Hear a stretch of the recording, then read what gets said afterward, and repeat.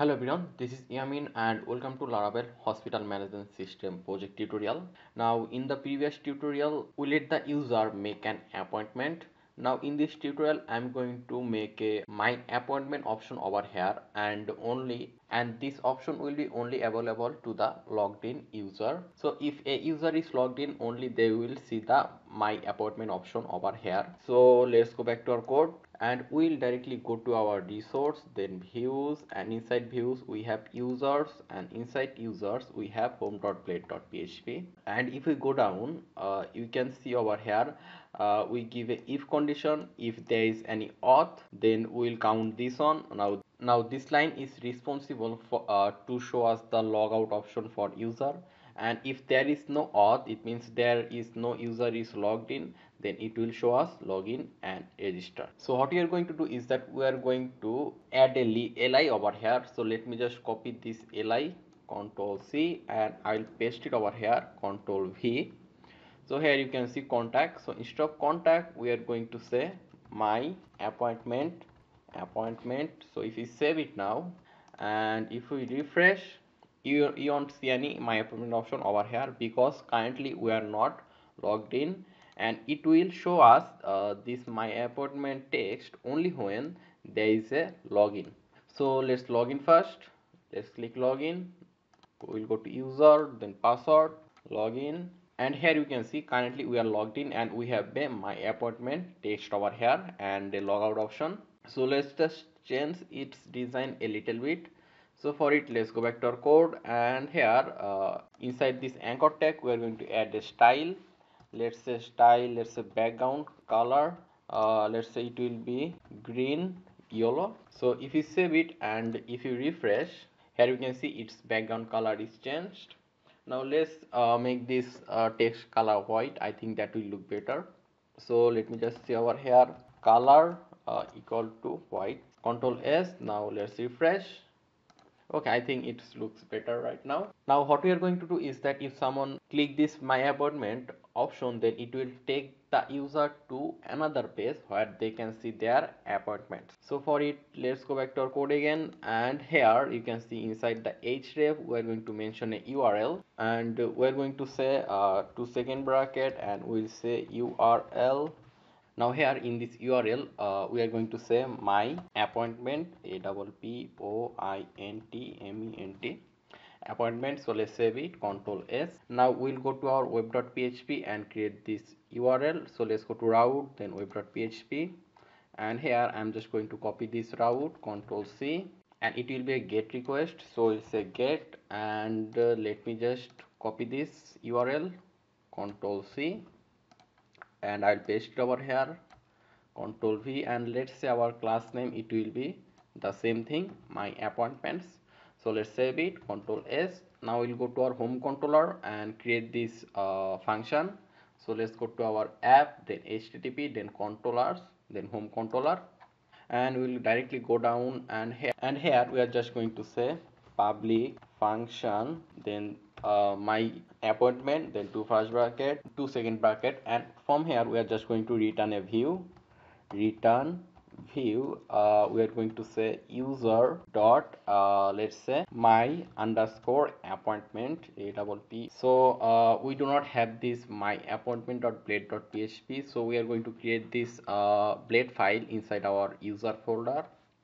So let's go to our user folder, then right click on it, then new file, and here we are going to say my underscore appointment dot blade dot php. So let's save it, Control S, then save, and here we are just going to say something simple. Let's just say HTML, and inside body we are going to say h on, and let's say show appointment. Let's save it, Control S. Now let's refresh, and now if we click my appointment, here you can see it is showing us this show appointment. So here we need to add a navbar just like our home page. If you go to our home page, you can see a navbar over here. So we are going to add this to our my appointment page. So for it, let's go back to our code and we'll go to home.blade.php, and we are going to copy the code for the navbar. So let me just copy first everything from here, Control A, Control C, and I'll paste it inside my appointment.blade.php. So control V over here, and let me just remove the unnecessary things. We will only keep the navbar and we are going to remove everything else. So let's remove it after the end of this header part. Here you can see login registration. So let me just remove it from here to, okay, we will only keep the script part. So let's remove it. So let's save it, Control S. Now if we refresh here, you can see the never part over here. Now here we are just going to create a table to show the appointment that the user make. So for it we are first going to create a table over here. So we are just going to say here, let's just have our table inside a div. So inside this div we will say table, and a table has a header part and the data part. So first of all we are going to say tr, and inside this tr we are going to say th means table header. So let me just copy this th, Control C, and I'm going to paste it 3 times. So Control V, 2, 3. So inside this let me just show you our table, and inside the table header we will have the doctor name, then date, then the message and the status. So over here we are going to say doctor name, and here we are going to say date. After date we will have the message, and the last one will be status. So let's save it, and now let's create another tr, and we'll have some td, table data. So we'll have 4 td since we have 4 table header. Control C, 3, 4. So let's save it, and if we refresh now over here, you can see that table like this. Now we need to change its design. So for it, let's go back to our code again. Now here you can see that we have our table inside this div. So we are going to say over here, let's say align. We want the table to be center. Let's say center, and let's also add a style. Let's say it will be padding. Let's say padding will be 70 px. And if we save it now, and if we refresh over here, you can see it's now in the middle. Now let's add some more design over here as well. Now inside this tr, let's add a style. Let's say background color, it will be black, and let's also add some style for the table header as well. So let me just select everywhere, every th, and we'll say over here style, and inside this style we'll say padding, it will be 10 px. And after padding, let's say we'll also have font size it will be, let's say 20 px.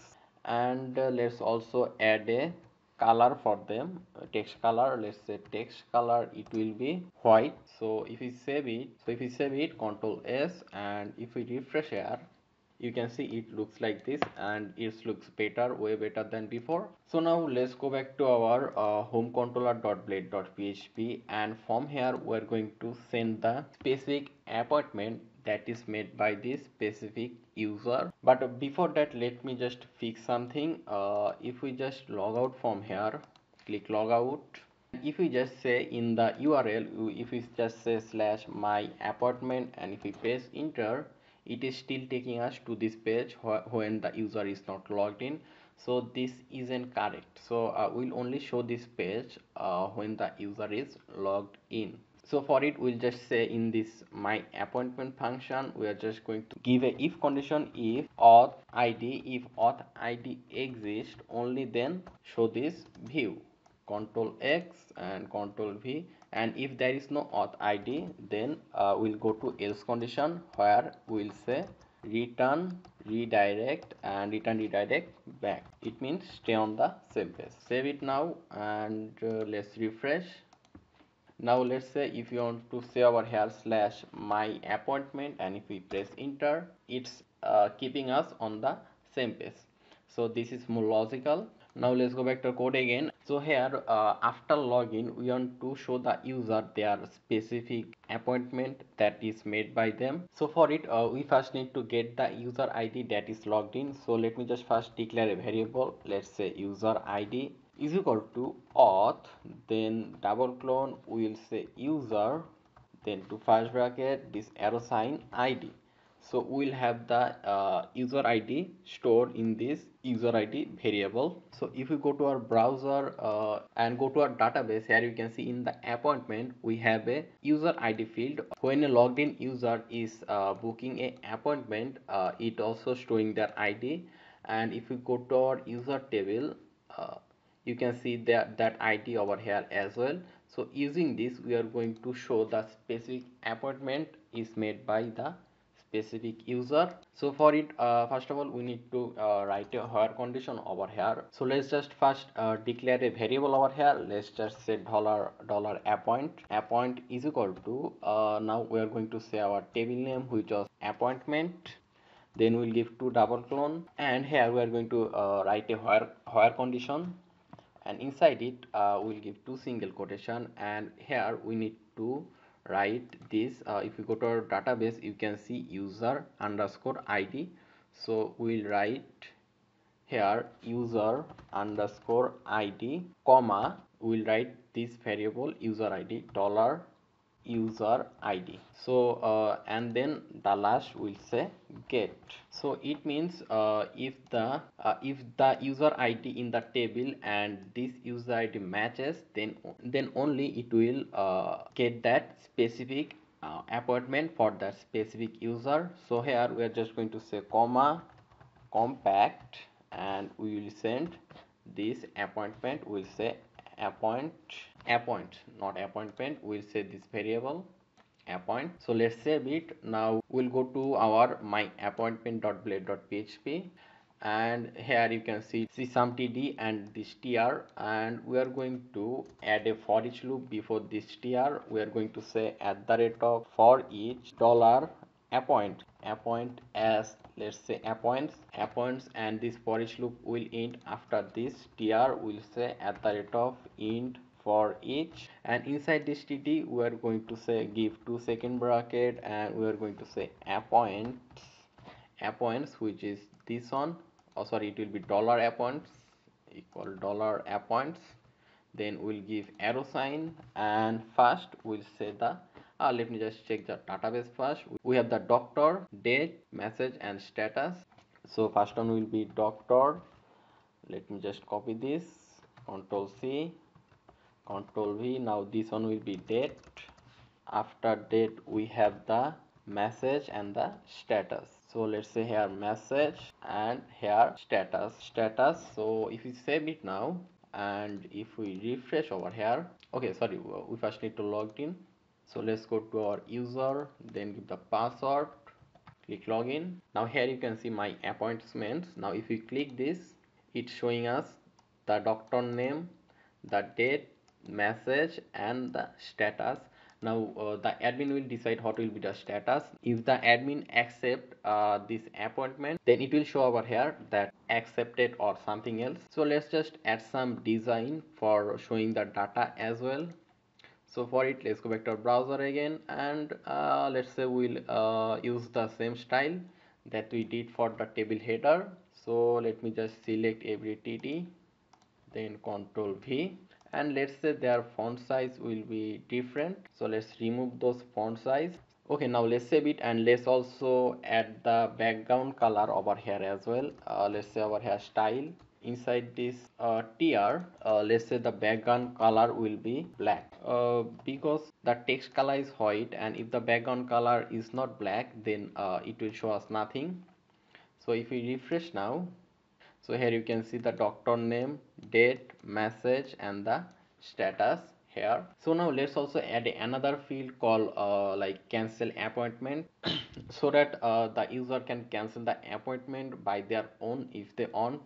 So for it, let's go back to our browser, and here we are going to add another th. So let me just copy this, control c and control v, and here we are going to say let's say cancel appointment. So if we save it now, and if we refresh, here we can see we have one extra field called cancel appointment. So for it, so let's go back to our code again, and here let me just give a td over here. After this status, we'll say td, and inside this td we'll give a anchor tag, and it will be, let's say we say over here cancel. And let's also add a bootstrap class inside this anchor tag. We're going to say btn delete, sorry, btn danger. And if we save it and if we refresh, you can see a button over here like this. Okay, now we should have the table data in the middle. That will actually look better. So here we are just going to say align center inside this tr, save it and refresh. Okay, now this looks better. Now if someone click this cancel button, then it will automatically delete the appointment. So inside this href we are going to add another url. So we'll say url, and inside two single quotation and inside this url we are going to say cancel appoint. Let's just say underscore appoint. So let's save it, control s. Now we'll go to our web.php again, and let me just copy this route, control c, control v, it will be get request. And let me just copy this cancel appoint, copy, control c, control v over here. And let's say our function name will be cancel underscore appoint as well. So let's save it. Now let's go to our home controller again, and we are going to say public function cancel appoint. Now the thing is, there is a multiple appoint option over here. Now the user may want to delete a specific appointment. So we'll go to our my appointment again, and here we're going to send a id with this url. So we'll give dollar appoint, we are going to say APPOIN appoints, then this arrow sign will say id. So it will also send the id with this url to the web.php, and we'll give a slash over here, and we'll give 2 bracket, we'll say here id. And this id will be catched by the cancel appointment function in the home controller. So we'll say here dollar id, and here we're going to declare a variable. Let's say dollar data is equal to we'll say our table name, which is appointment, and we'll give 2c, then we'll say find, and inside it we are going to say dollar id, and then we'll just say dollar data, this arrow sign, delete. After this we want to stay on the same page after deleting it. So we'll say return, then redirect back. So let's save it, control s. Now let's just refresh over here. So if we click this cancel button, okay, the data is deleted. Now user may accidentally click this cancel button. So we should so if the user click this cancel button, we should show something that saying that are you sure, or something like this. So for it, let's go back to our code again. Now we'll directly go to our my appointment.blade.php, and here inside this anchor tag we're going to say on click, then equal we'll say return confirm, and inside this first bracket we're going we'll give 2 single quotation, and we'll say are you sure to delete this. So let's save it, control s, and let's just refresh again. And if you click cancel, it is showing us a message that are you sure to delete this. And if you click cancel, it will not delete it, and if you click ok, it will delete the appointment. So there you go. So this is all for this tutorial. In the next tutorial, we'll have our admin to cancel or confirm the appointment that the user is requesting for. So this is it for this tutorial. I hope you understand everything I tried to explain in this tutorial, and if you have any question or any problem, let me know in the comment section. I'll surely reply back. And thanks again for watching, and stay tuned, stay healthy.